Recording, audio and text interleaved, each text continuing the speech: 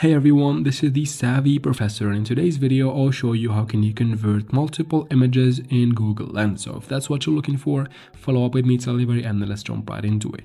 First, of course, we open our gallery and locate our images that we want to convert to text. Let's say I want to convert all of these images. First step is to take a screenshot of the screen as it is with the photos in it. As you can see guys right here, I am going to take the screenshot. Now after that I can go ahead and quit gallery completely, and then after that I open the Google app. From Google app, let's go ahead and open the Google Lens by tapping on this little icon right there, and from here I should find the screenshot in the first place right here. So I go ahead and tap on it to open it, wait for it to scan. Now as you can see, I'm gonna crop the photo to only the text that I want to copy, and then I'm gonna tap on select text.